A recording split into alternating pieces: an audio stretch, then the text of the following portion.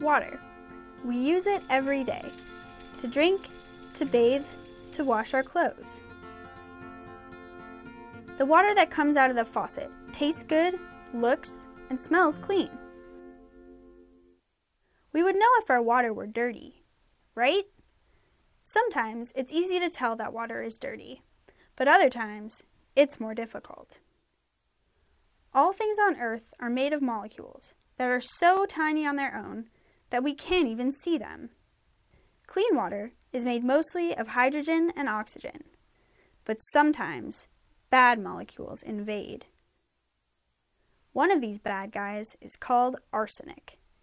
He is so little that we have to use special scientific tests to find him.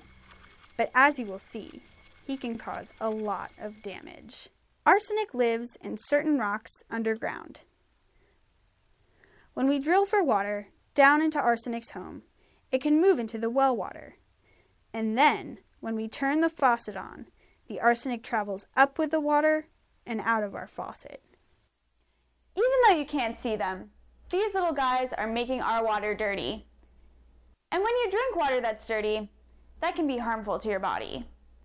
But don't worry, arsenic is really easy to get rid of, so that you can stay healthy. Your mom and dad can buy filters that trap arsenic before it gets into your water. Ask your parents about your water. Mom, do we have arsenic in our water? Ask your parents if they can show you where your filter is. It could be under your sink or in your basement. Let's keep our water clean!